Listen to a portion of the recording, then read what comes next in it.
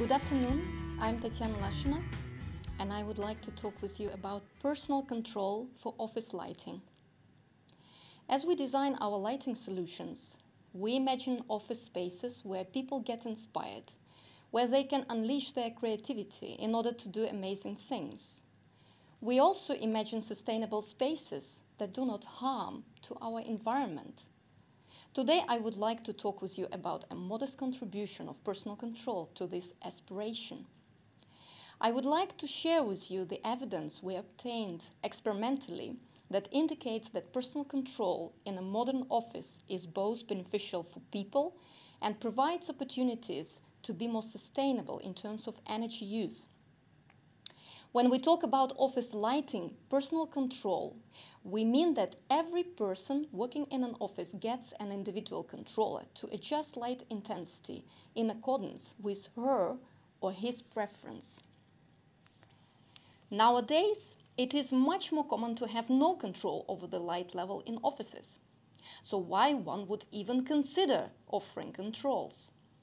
It very much has to do with the fact that each of us perceive light in a rather unique way.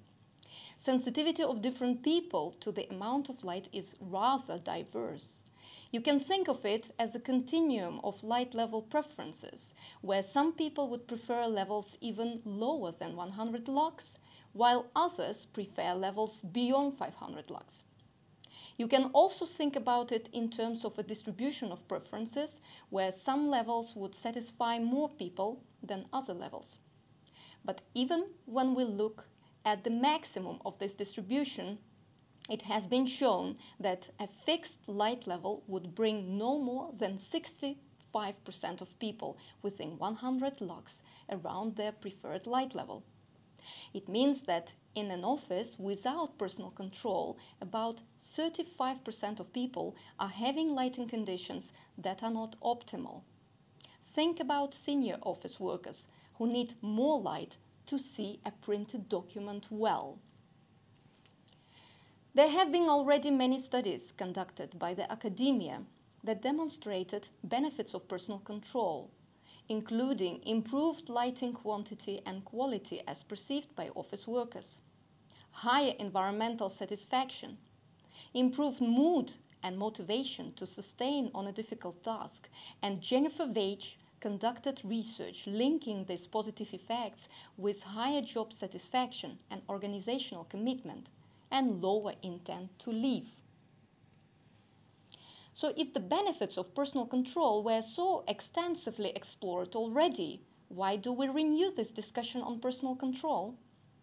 It is very much due to an ongoing transformation when more and more offices adopt workplace innovation and transition from small offices and cubicles to open offices. When lighting design is made for an open office, it aims to satisfy local regulations, in particular to achieve a recommended light level at the desk surface. The arrangement of desks is commonly not being considered and also may change throughout the lifespan of the office. This leads to a common situation when the layout of luminaires doesn't match the layout of desks. This creates a challenge since lighting is offered in the manner that is not workstation specific. What is also typical for control solutions in such installations is that luminaires would be combined into control groups. In these settings, personal control cannot be offered to allow an office worker controlling the light level at his desk separate from other desks. The type of control that could be offered in open offices are also known as consensus control, meaning that people sitting next to each other need to agree on their light level choice. The question that appears if we consider offering personal control in open office, would the benefits as we know them for personal control of the workstation specific lighting apply to consensus control and outweigh a possibility of potentially creating conflict out of inability of finding a consensus? In order to answer this question, we designed a user field study. An installation for the study was realized in an actual office where office workers were doing their actual office tasks during a period of 12 weeks, in the period from September till December 2013. The office in the study was occupied by 14 participants. It was located on the southern side of an office building on the 4th floor with daylight admission and motorized blinds offering protection from glare. In this study, our participants experienced two situations, one in which no control was offered but a fixed 500 lux illuminance was provided in the entire office space. In another condition, every participant got a controller for dimming the luminaires. The conditions were experienced by all participants in the following order, starting from no control, experiencing it for 3 weeks, going into the condition when controls were offered and using them for 6 weeks, and finalizing again without having control again for the remaining of 3 weeks. This order allowed us to counterbalance the differences in daylight admission throughout the whole duration of the study that covered September, October, November and December. Let's have a look at the results of our study. Firstly, let's have a look at the luminaires outputs distribution during the control period. We see that in about 40% of cases, the maximum luminaire output was used at the maximum level.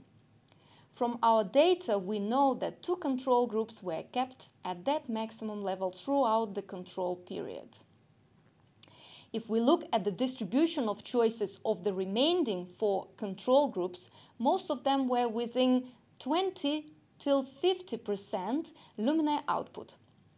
60% output was corresponding to an average of 300 lux illuminance at the desk. Thus, we see that the majority of choices were made for light levels below 300 lux. These choices led to 27% less energy used in the condition with user control than in the condition without controls. How did our participants appreciate the amount of light that was available to them in the condition when they had controls?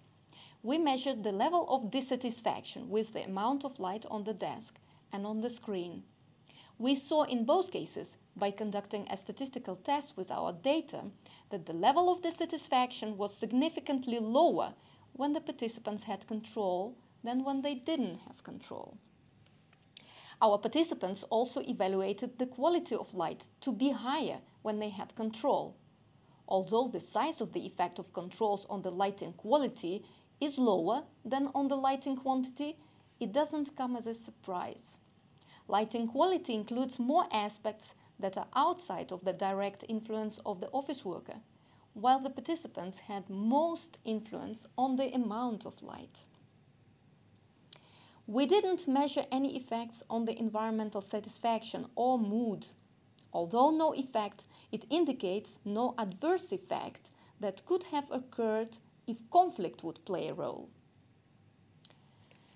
We evaluated the degree of conflict as experienced by the participants. This graph shows the degree of conflict per participant measured on a 7-point scale.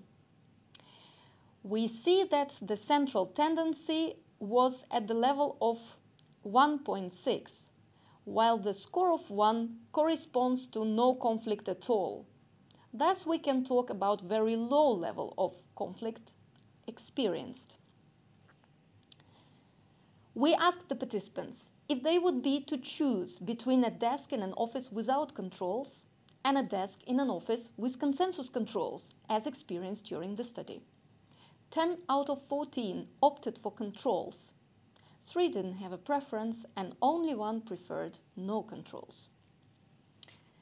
To conclude, by means of the field's user study, we demonstrated beneficial effects of personal control on lighting quantity and quality as experienced by office workers. We demonstrated that the degree of conflict experienced was very low, and thus there was no adverse effect neither on environmental satisfaction nor on mood. We showed that the majority of our participants preferred having control over a fixed light level. We also showed that by means of controls, 27% of energy was saved. Apart from creating evidence that personal control is beneficial even in the context of an open office, we at Philips worked on the technology that would enable tuning the light level in a completely new way. In the past, personal control would mean mounting a physical controller at every workstation. Today, we have a connected lighting proposition that allows to use a smartphone connected to a luminaire by means of visual light communication or coded light, and control the luminaire of our choice.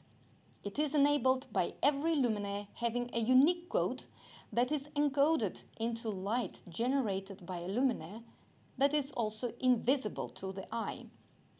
The camera of a smart device can be enabled to detect the luminaire code, and the control command would be sent to the right luminaire.